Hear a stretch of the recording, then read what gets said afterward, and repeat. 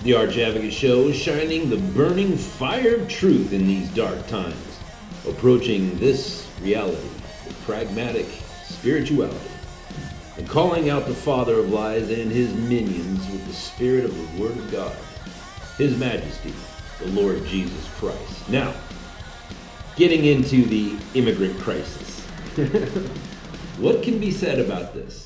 We just saw President Obama going on television and in front of a group of, I'm assuming, 200 people, literally tens of people, going up and saying, oh, Donald Trump is attacking these poor refugees that are coming up from Honduras and Guatemala. These poor refugees, quote, refugees.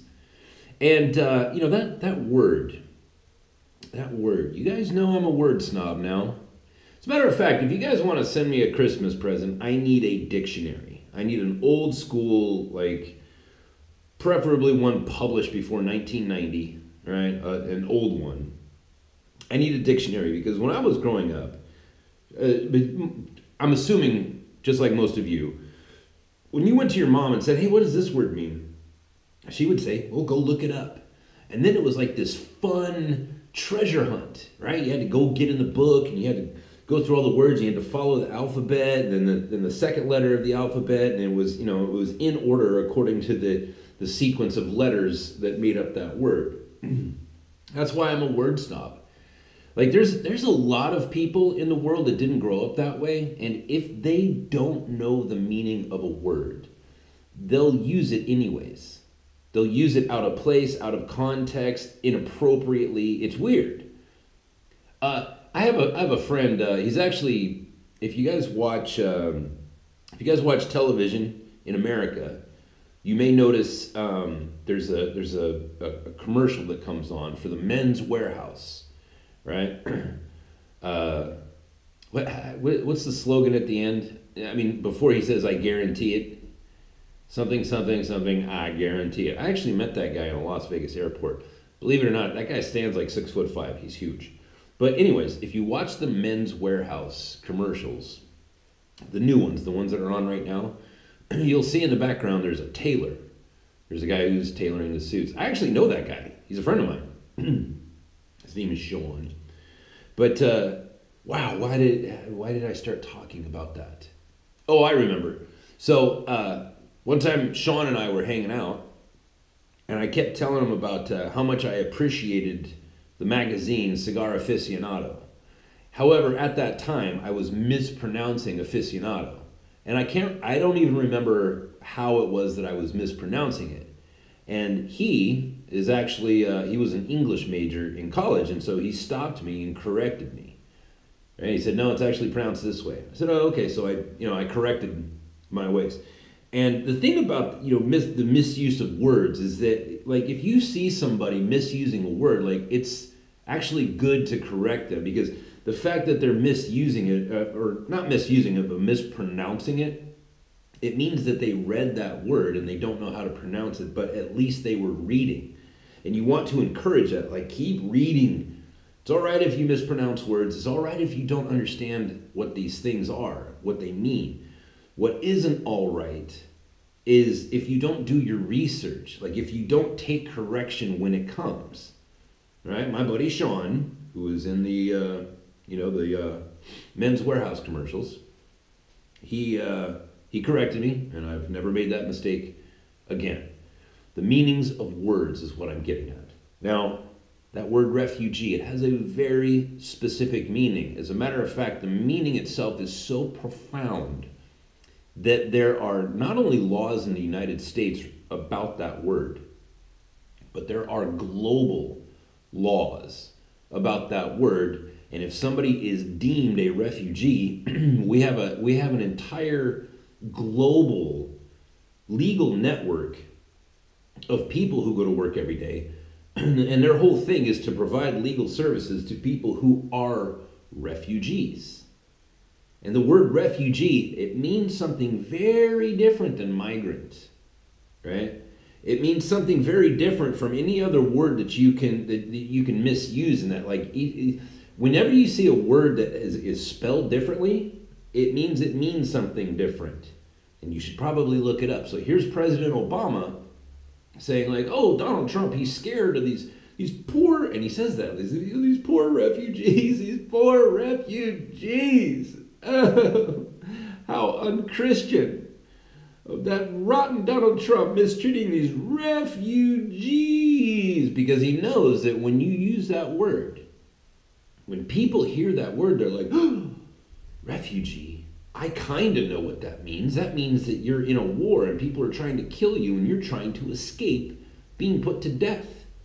Like people who are trying to escape the Soviet Union or Maoist China or Laos or Cambodia. Those are refugees, man. We have to help them. In fact, it is so buried into Christian civilization that it's like, no, we made modern day laws regarding this, regarding the treatment of refugees, and where we get those laws from. It's from the Bible. That Bible that the leftists hate so much. It's like, when you use that word refugee, like what you're implying, how you are demanding that we respond to these quote refugees, you're invoking the word of God. Do you understand that? Yeah, they don't understand it. But anyways, the fact is that these people coming up from the South, they don't fit that. They do not fit within the definition of the word refugee. And even though they are migrating, they are not immigrants, because immigrant and migrate, migrating means to move, right? And that's certainly what they're doing. But once you show up to a border where there's an invisible wall that says you can't come across this, you can't cross this unless we know who you are. You can't come into my house unless I know who you are. And if I don't like you, if I don't trust you, if I don't know you, you can't come in.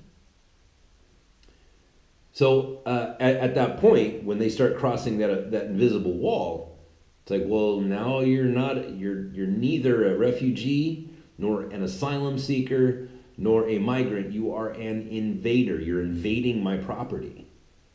Just like, even if I do know you, if I come home one day and you're in my house and I didn't invite you, like, you're no longer my friend. You're an invader. You're an intruder. Right? And those words, they all have very different meanings. It's like if somebody came to you one day and said, hey, man, did you hear about old Bob? Man, he murdered a guy last night. You would say, oh, my God, Bob? Why did Bob murder a guy? Well, it turns out like he was just sitting at home reading his Bible to his kids. Somebody came into his house and demanded that he be given food and money. So he shot him. It's like, whoa, wait a minute. You said murdered. That's not murder. That's different. And we know that it's different because we have a completely different set of laws for those different kinds of circumstances. Well, the Bible says thou shalt not kill. It's like, that's not exactly what it says. Not exactly. And getting into the pragmatic spiritual approach to all of this, it's like, look, when you do that, I told you guys this before, I was so angered by the news that I was hearing in America just 3 years ago. I was hearing like there's all these refugees, man, Syrian refugees. These are people that before the war in Syria, they were doctors, they were engineers, lawyers, laborers. They're just good salt of the earth kind of folk. And then there's a war in Syria, so all these people had to leave, and they are, by definition of the law, they are refugees. And they're going to England, and they're going to Germany, and they're going to all these places, and they're being horribly treated, and they're not being let in. And I thought, well, this will not do. We have laws. We are Christian people. We can't be letting these people just, be kicked out of their home when they're just trying to save their own lives. Right? You're just trying to get to Germany, you're trying to get to Italy, you're trying to get to wherever just so that they can live and their kids can live. This will not do. And the fact that more Christian American people are not angered and outraged by this there can only be one cause. And it can only be because they have not yet heard. So you know what I'm going to do? I'm going to buy this here GoPro, a laptop, and an audio recorder, and a bunch of other gear, and I'm going to go. I'm going to go get the story, and I'm going to submit it to the American people, particularly the Christian people. I'm going to fix this, man. I will not stand for this injustice. I don't have a lot of money. I don't have, but what I do have is a voice. I can go and get these people's story, and I can tell their story. I'm good at storytelling. I'll go tell these people's story. And then I bought a plane ticket. I flew to London, then I went south down to Dover, and I got on the little ferry there, and I drove across the English Strait there. Sorry, the English Channel. And I landed at Calais, and where Calais is, Calais, France, that's where the biggest of the migrant camps in all of Europe were. Calais, France, and it was called the Jungle. And there was approximately 10,000 people there, give or take. And so I went into the camp, and the first thing I found was that all the workers there, who were all young, white, college to grad school aged people, they were not happy about my presence there at all. And I didn't know why. I'm like, no, I'm here to help. I'm here to help. Like, these people need help. They need representation. They need money. They need support. Like, come, let me get this. You guys come and sit down with me. There was this, like, one of the main ladies in charge there. I was like, come and sit down and tell these people's story. I'm going to put it on a podcast. I went and I spent some money, and I bought this platform in which I can put podcasts up, and we can tell these people's stories. And she says, she just, like, when I offered that to her, her face crinkled up. And she spit out these words, "No, I will not come and do a podcast with you."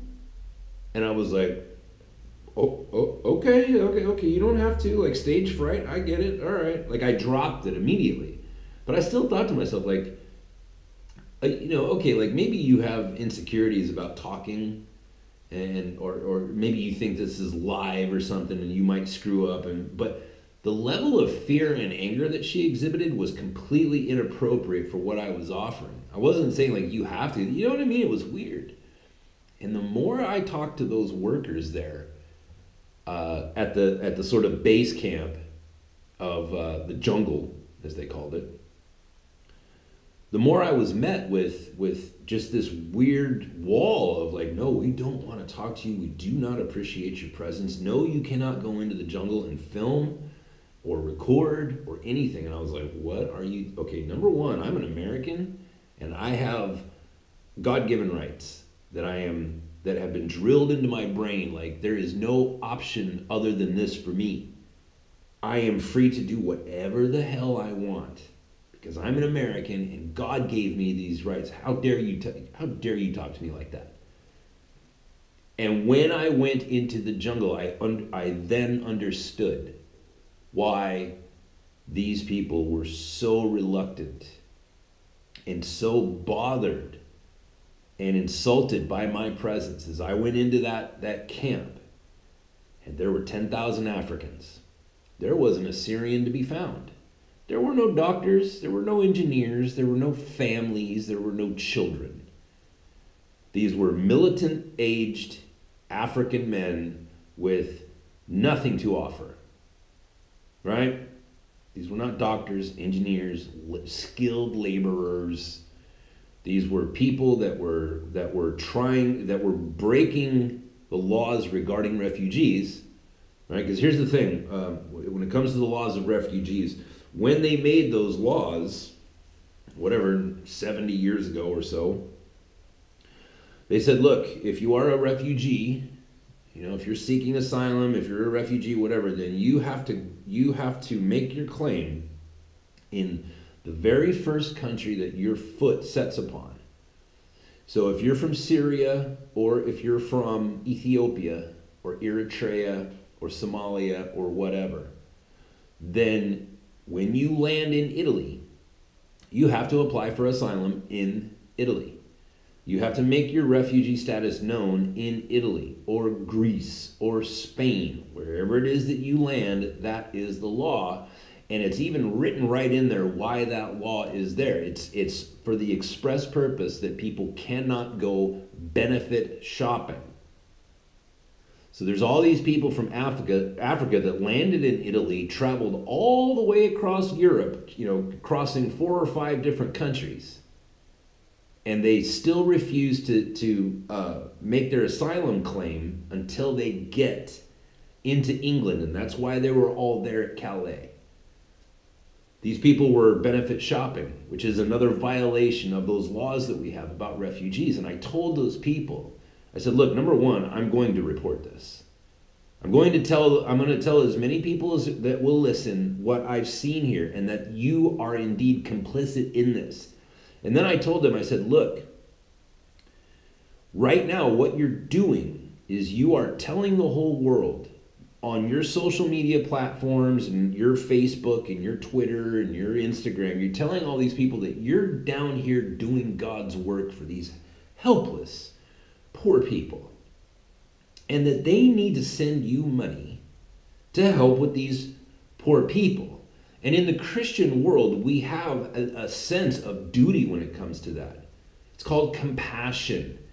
And it's wildly encouraged in our holy scriptures.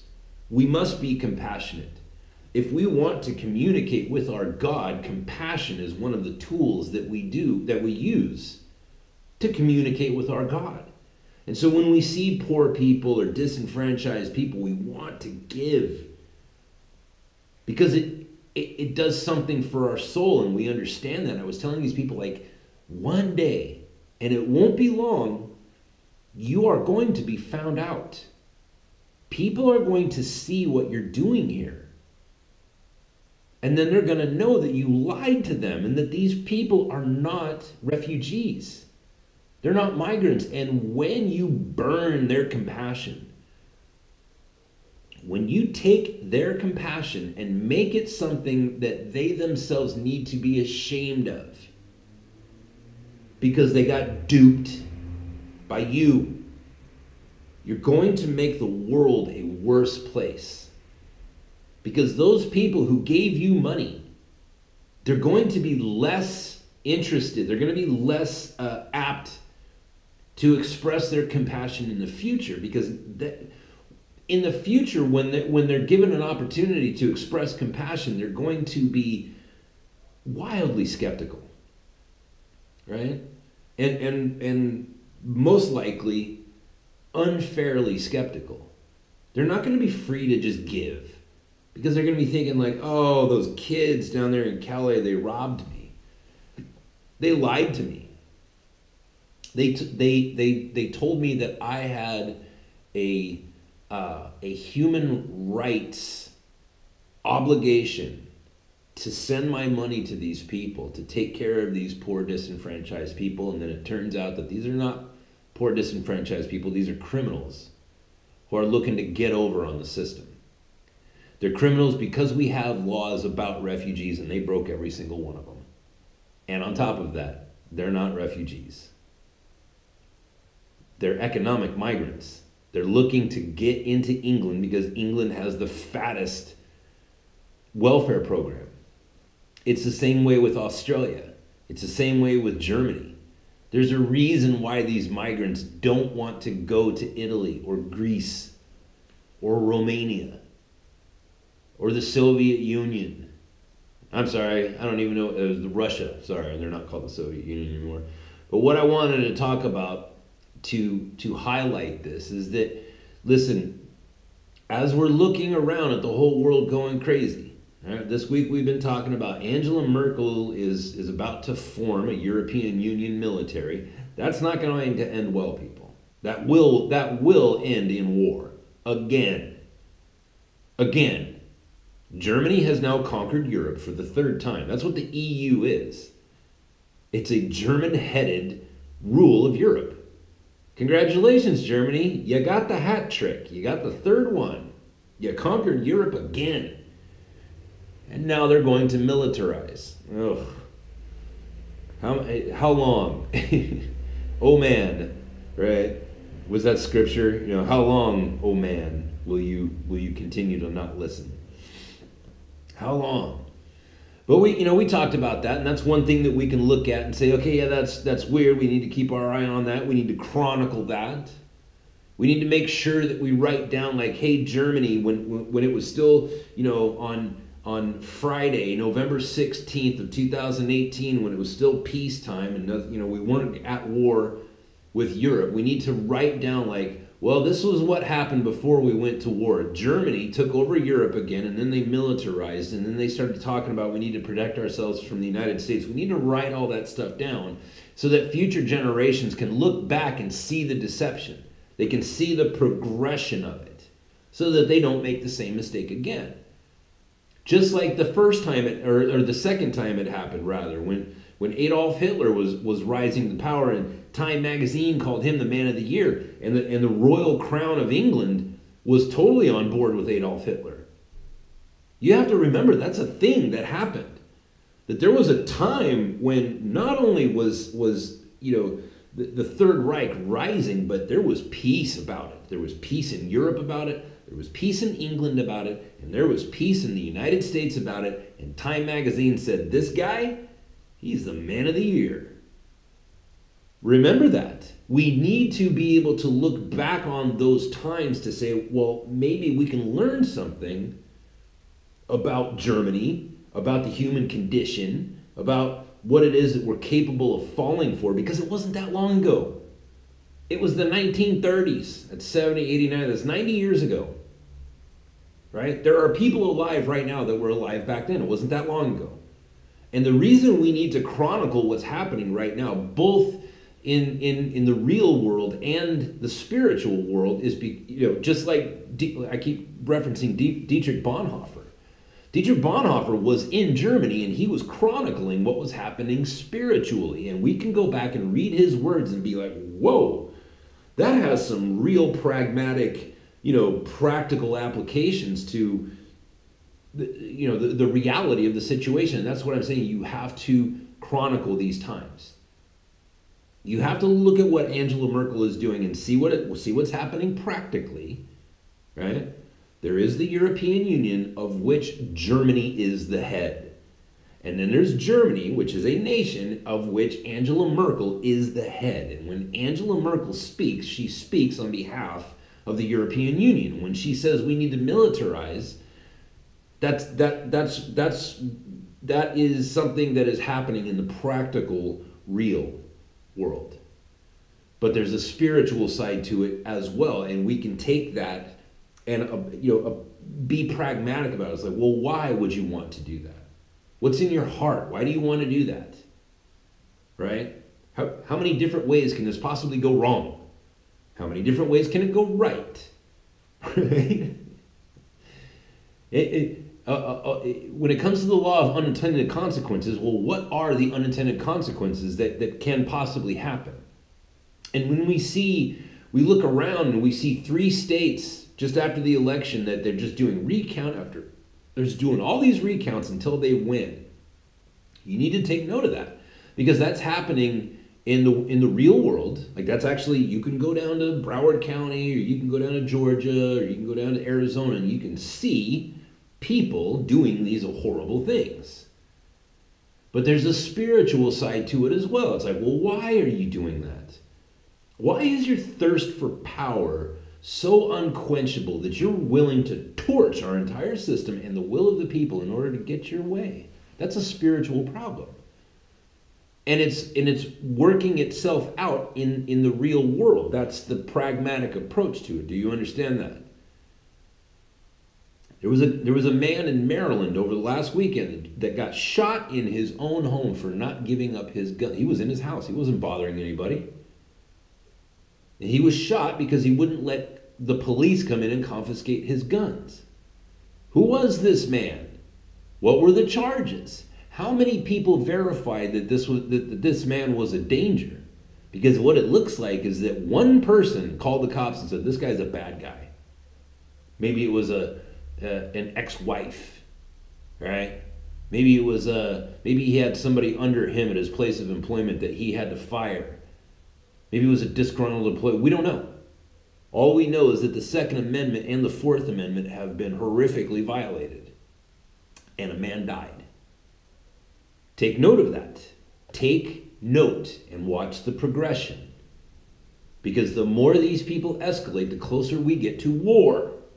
The closer we get to the place where you are going to have to defend yourself. Because let me tell you something. If you go back through history, recent history, like Venezuela, for example, or Nazi Germany, or any place that was disarmed, Mao's China, even here in Albania, right, where I'm at, there are horrific stories of torture. Horrific. The unimaginable things that man is capable of doing once they're given free rein. The raping and the torturing and just bizarre, like sociopathic type torturing that goes on. You know what causes that? You know what allows that to happen? People that aren't prepared to defend themselves. People who aren't prepared to strike back. Disarmed people. Now we've got people in the federal government that are talking about repealing the Second Amendment. I'm telling you, I've told you guys this, I tell you guys this almost every day. It's just going to keep escalating. It's just going to keep escalating. And we have to decide, we have to start deciding now, like not decide today, but like we need to start formulating like, okay, well, where is the cliff's edge? Where's the line where we're going to say enough? Enough. Now, like it has become apparent to me that you are trying to disarm me and therefore you are trying to kill me. You're trying to make me and my family and my children vulnerable to predators like you. And here's the line, and if you push me up against it, if you put my heels up against that line, at that point is when I will strike. Where is that line going to be? We have to decide on that as a people, because one man does it, that's a vigilante. A community of people do it, that's militia. Right? That's militia. That's what the Second Amendment starts off with. It starts off with. It doesn't start off with the right to bear arms. It starts off with a well-regulated militia, right? That's the first line of the Second Amendment. It's like don't be a vigilante. You have to come together because there's wisdom and there's safety in that, right? You start you start thinking like, oh, I'm gonna, like Timothy McVeigh, he went and he bombed the IRS. It's like, dude, was there nobody in that guy's life to pull him aside and be like, oh, hey, brother, we don't like the IRS either, but come on, you're talking about murdering innocent people. That's why you have to have a large group of people around you, because you get the old men and the old women in there, and then you get the youngsters who just want to go into battle and start, shedding blood and whatever. But it's like you need the elders there to talk you through, like, now hold on a second here. Let's actually read the Constitution, find out what it actually says and what it actually means and what other judges have said that it means, and let's come to an agreement and let's come to this peaceably and reasonably. If we're going to defend ourselves, we're going to have to do it with a sound mind. That's why you have to be in community. And that community has to be balanced. Your community cannot be just a bunch of 21-year-old dudes. You can't be in a community where the entire consensus is going to be, well, I want to fight and I want to F. It's like, no, I mean, that's fine. Like, that's the phase of life that you're in, but this is why we need old people. And not just any old people, but wise old people. People that have seen some stuff. You need everybody. And I kind of went way off in a tear there, because the reason I started off with the migrant crisis thing and President Obama talking about, oh, these are refugees, is that there's another thing that's nefarious that's happening in the United States, which is that abuse of people's compassion. When President Obama talks about these people are refugees. The problem with that is that there's a lot of people out there that are going to be like, oh, I need to express compassion. I need to get on the side of the Democrats on this one because obviously compassion is the right thing to do, which it is. Compassion is always right, you know. But just following blindly and just listening to what other people say and say, well, I guess since President Obama calls them refugees, then they must be refugees. That's not compassion. That's being a bleeding heart, and that's different. And one of the indicators of this, there was this is kind of what I wanted to get to was you guys may have heard there was months ago there was this young good-looking couple, and they went on GoFundMe and they told this heartbreaking story that they were on the highway and they ran out of gas and they made it to the off ramp and they came down the highway. And this homeless guy, this veteran of war, evidently, was living under the bridge, and he came out from his hovel from underneath the bridge, and he came down, and he saw that this young, good-looking couple had run out of gas. And he had $20 on him, and he just said, look, here's $20, because evidently this young, apparently educated couple didn't have any credit cards or any cash or anything on them, and this homeless man had to come to their aid.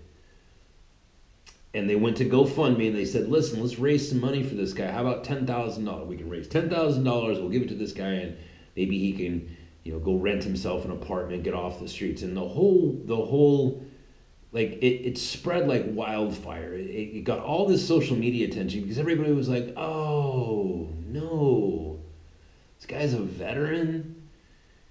Oh, this guy's, there's pictures of him. He's in shape. He's skinny. He's got a beard. And all in America looked at him and they said, oh no, we need to help this guy. My Christian nature tells me I need to help this guy. I need to do this. It is my moral obligation. Now, Americans, and this isn't up for debate, by the way.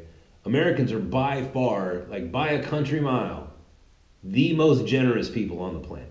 Nobody gives more money away than Americans by a long shot.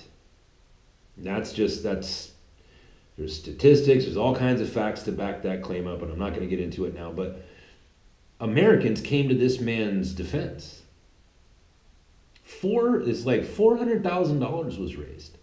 They asked for $10,000, they got $400,000. That's the power of compassion. And that is what is good and right. That is a representation that the people of the United States, they look at that and they hear the words of Jesus Christ saying that the first most important law is love the Lord your God with all of your heart, with all of your might, with all of your soul. And the second is like unto the first, that you must love your neighbor as yourself. And in all of this is all of the law and the prophets. Everything is in those two. That's what we hear when we see this poor homeless veteran. We hear the words of our master, the Lord Jesus Christ, saying, and the second is like unto the first. It is as important that you take care of this homeless veteran as it is that you tend to your relationship with the Almighty God himself. That the two are entwined and inseparable and therefore the same. $400,000 was raised. In excess of $400,000. It was over $400,000. Now we find out, not long after that money was raised, here, I'll just read some of this to you. Last year, the seemingly heartwarming tale of a homeless Good Samaritan who helped a woman driver in need sparked a crowdfunding campaign that raised hundreds of thousands of dollars for him.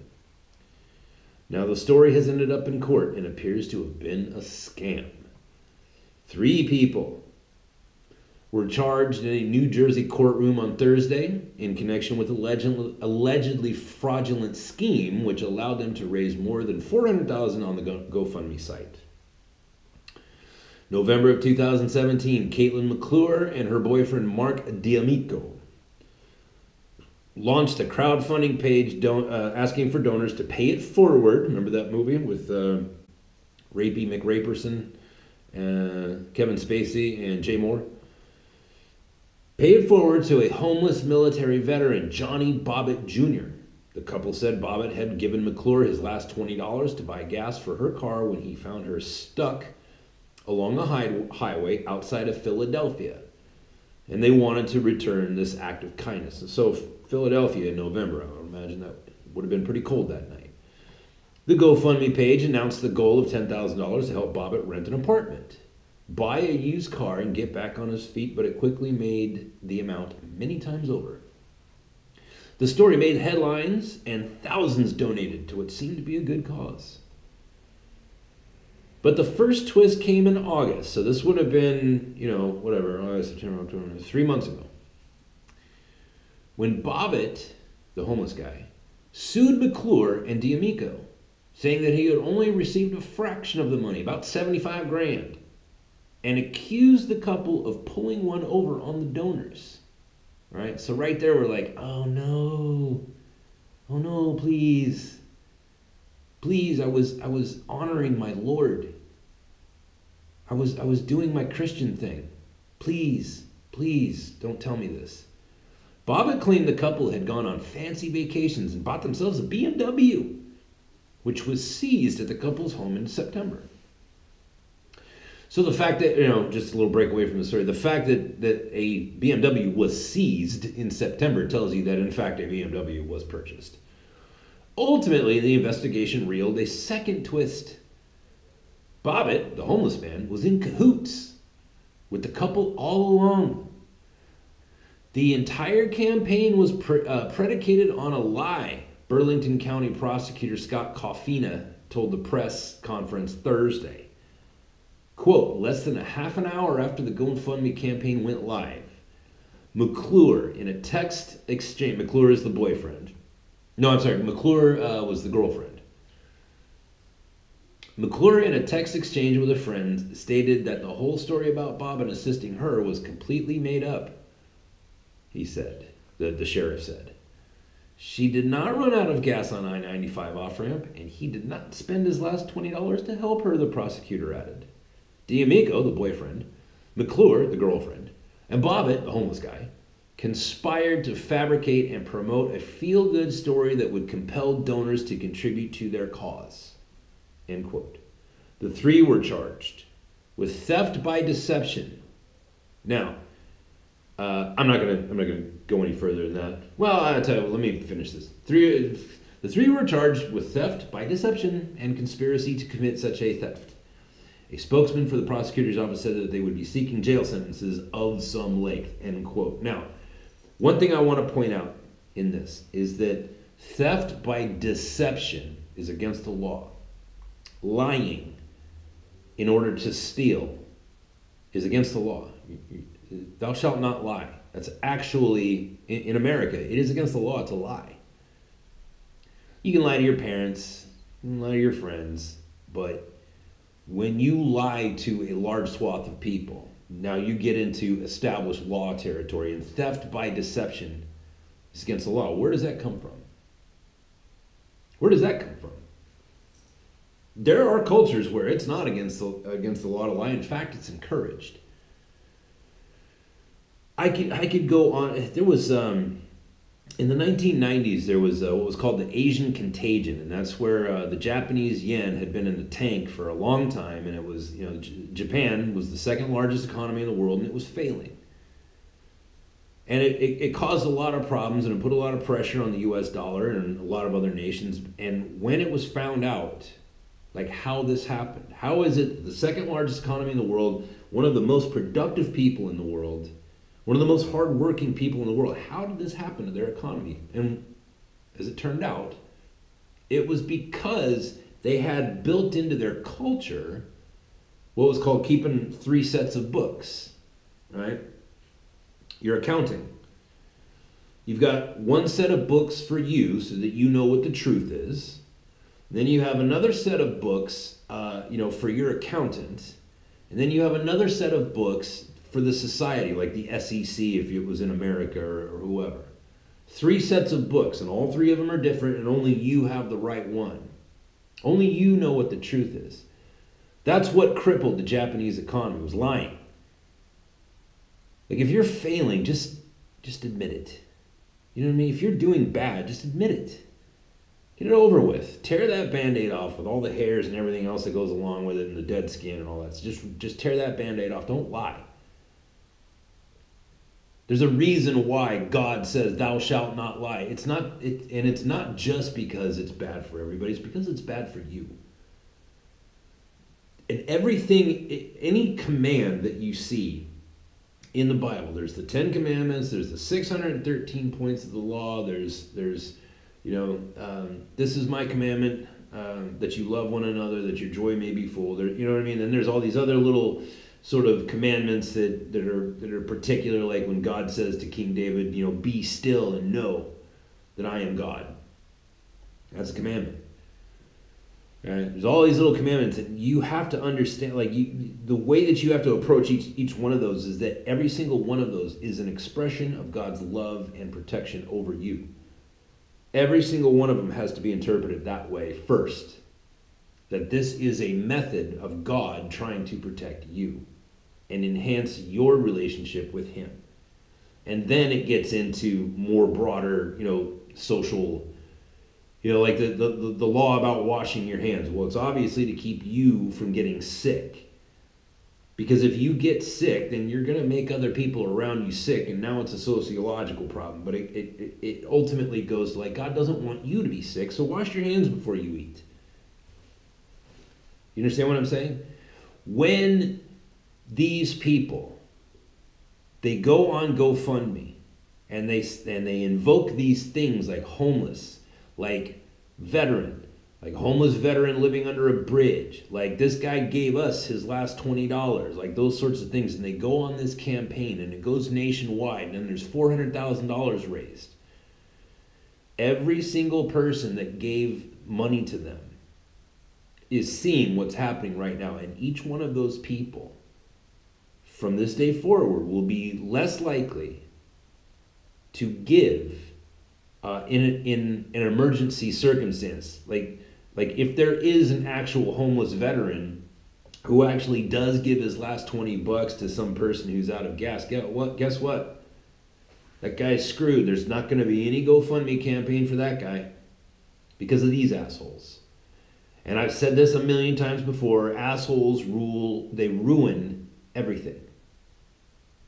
Everything that's bad in the world is because of assholes. And here's these 2 young assholes who have now burned the compassion of tens of thousands of people. That's tens of thousands of people who are now going to have to, if they're ever going to be restored to their compassionate selves, they're going to have to go through a wild spiritual journey to get back to where they were. Because from now on, there's going to be like, screw you, you're a liar. Oh, you're sitting on an off-ramp with flying a sign that says, oh, please give me some money, I'm broke, or whatever. It's like, from now on, those people are going to be like, liar. Liar. I've been lied to before. Never going to happen again. This is exactly what I was talking about when I went to Calais. And I went to the jungle. I was like, listen, you people, you're not seeing the big picture here. You will be found out. That's how these things work. You might be able to lie to your girlfriend or your boyfriend. You might be able to lie to your employer or whatever and get away with it. But you can't lie to large swaths of people and get away with it. It doesn't work that way. It never works that way. You will always be found out, particularly in the age of social media. This dumb girl, this asshole girl, as soon as the GoFundMe goes live, she tweets to her friend, or she sends a message to her friend, says, it's all a big lie. It's like, you don't think that's going to come back on you, you dummy? And now you want to see exactly what I'm talking about? Go get $900 or $700 and you go buy yourself a plane ticket. You go fly to Calais. Count how many people that are in the jungle now. It ain't 10,000. Because the people of Europe and the people of the world finally got to see, it was put in their face by people like me, by people like Peter Sweden, and What's that girl that went over there? There's a couple different girls that went over there. There was a number of people that went over there to expose what was actually happening. That there were non-government organizations that were paying for ships to go over to Libya or wherever and cram boatloads full of young military-aged African men and ship them over to Italy. And it was all caught on tape. And so everybody that was feeling compassion for these refugees, they saw, oh, wait a minute, all this money that I've given, all this treasure that I've given, all this, spiritual angst and the frustration in my spirit that I felt, it was all for nothing. I was being lied to. So the next time there is an actual war, like there was in Syria, and people are actually fleeing to save their actual lives, and they come knocking on the door of Europe, they come knocking on the door of the Christian people are going to be like, I don't know, are you lying to me? Do you see what I'm saying? And now, from now on, because of guys like Barack Obama, they're saying, look at these refugees. It's like, dude, they're not refugees, and you will be found out. People do see it. People do eventually come to their senses. Sometimes it's because of people like me who just get so frustrated. They're like, okay, I'm going to have to go see what's actually going on here because I'm hearing this from Fox News and I'm hearing this from CNN. I'm hearing this from President Obama and I'm hearing this from President Trump. I don't know what the truth is. You know what I'm going to do? I'm going to fill my tank and I'm going to drive down to Mexico and I'm going to look at these people and I'm going to see what's going on. They will go find the truth and it will be exposed.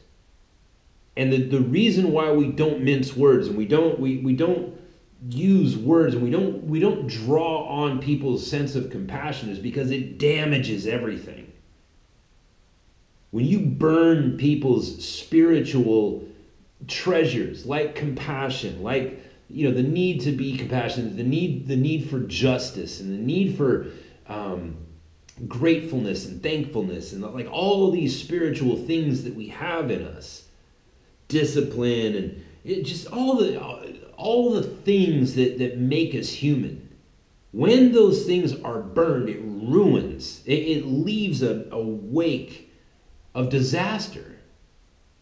And that's what these two young assholes did. They just made it so that everybody listening to this podcast and everybody who's read these stories online about these two assholes, everybody that saw it, which is millions, by the way, it's millions of people that have seen this story. Every single one of those people, including me, from now on, like when I'm presented with an opportunity to express compassion, I'm going to be like, ooh, oh boy, I don't know. And now I'm going to have to pray my way through this.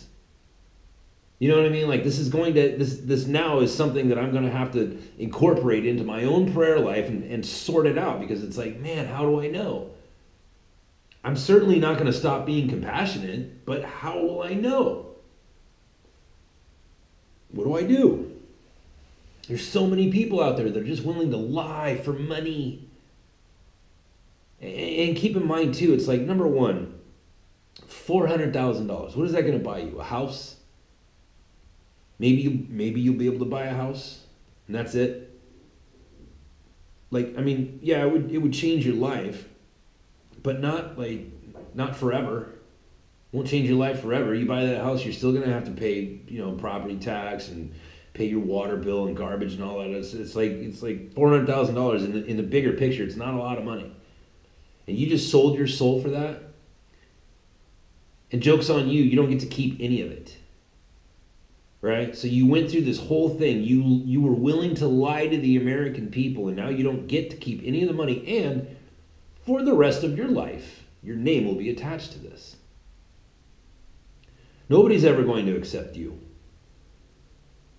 I mean, these people would have to go join a monastery and be there for 10 years and then come back at me like, listen, I paid my penance, all right? I really effed up there. I was greedy. I was whatever. I'm very sorry. Sorry about that, but now I'm a monk. Shave my head and I wear a robe.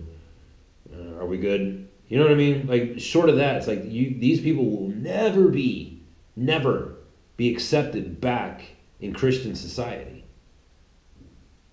I don't care if their employers are Christian or atheist or not. Like these people, the Christianity is built into our way of life, and their employers, probably atheists. I mean, a lot of people are these days. Their employers are going to be like, "Wow, you really screwed up the old Christian spirit there. I'm afraid we can't employ you anymore." You know what I mean? Like these people's lives are ruined. Over 400 grand. Right? It's like that KRS-One song. It starts off, "So you want to be the $1 million man, get with your plan, make a deal with the devil, settle for 100 grand.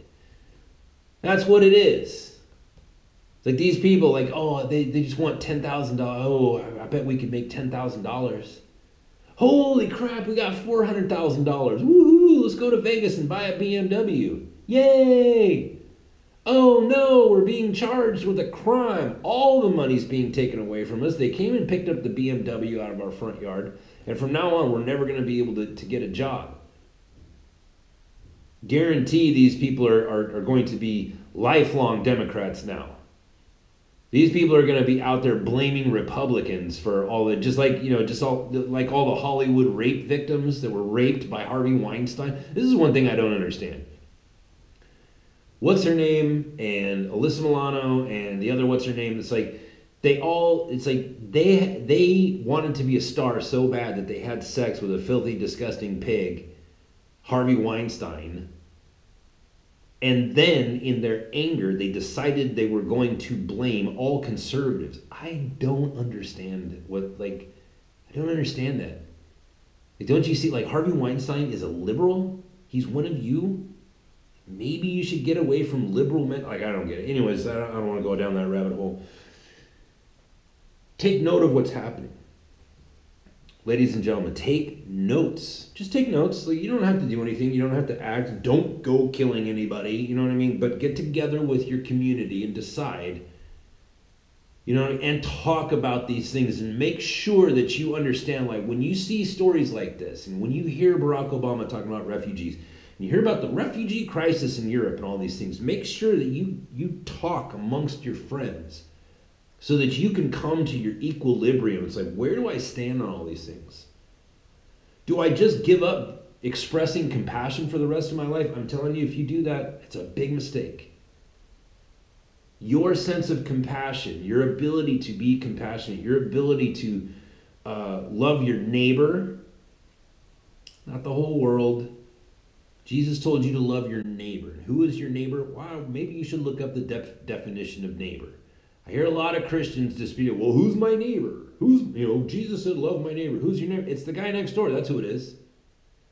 Well, I mean, wouldn't in the interconnected, global society? No, it's whoever lives next door to you. That's your neighbor. That's who your neighbor is. It's your next door neighbor. That's what the word neighbor means. Whoever lives in your neighborhood, that's your neighbor. That's your neighbor. Or do they live in your neighborhood? No, then they're not your neighbor. Simple. Simple. Jesus was not like some sort of weird wizard who was trying to trick people with his words. Neighbor means neighbor. Means the same thing in the context that he said it as you use it when you use it. Your neighbor. Your neighbor. Not your neighbor's neighbor, your neighbor. Be compassionate. Love your neighbor as yourself. Love your God and love your neighbor. Define who is your neighbor, define what compassion is, and have it well defined in your mind so that you don't lose these gems that God has given us to better facilitate us communicating with Him. When you see stories like this, and you see Barack Obama, and you see the Democrats raping our ballot system, like when you see these things, it's like, don't lose. Don't lose what's good. Don't lose justice or compassion or diligence or virtue or purity or these sorts of things. Like, don't lose those things. Those are for you. They're for you. And God is for you. And everything He does is an expression of His love for you. That's it for today. Hey, if you want to support the show, I recommend being compassionate. Be generous. Go to archadvocate.com if you want to become a monthly patron. You can do that. Give a couple of bucks a month. It's up to you. I want to thank each and every one of you who already is a patron. If you want to give some dough on a one-time thing, that's cool too. You can do that on PayPal. The PayPal Me link is right there. Leave a note and I'll read it on the air, thus making you famous in front of all your friends. We are still awaiting the arrival of young baby Caleb. Here's one thing. The first doctor that we ever talked to during this pregnancy, like within weeks of when we found out she was pregnant, said that the due date was November 18th. But then we talked to like a couple other doctors and they said, no, it's more like October 30th or something like that. So I think we are back to just believing the original doctor, even though it was less likely, you know what I mean? Because it would seem that it would be harder to figure out the due date based on an earlier prediction. But turns out, looks like that guy was right. Today's November 16th, and we're still waiting for baby Ryland to come into the world. So hopefully on Monday, I'll be able to give you guys some news. I'll be able to show you pictures and everything. But baby Ryland, still in the womb, chilling, doing his little dance in there every day. Thank you guys for joining the show today. Please hit subscribe, especially if you've never hit subscribe before. Please hit subscribe, all right? Helps me out. And do so on the YouTube channel if that's what you're doing as well. God bless you guys. Have a good weekend. We'll talk to you on Monday.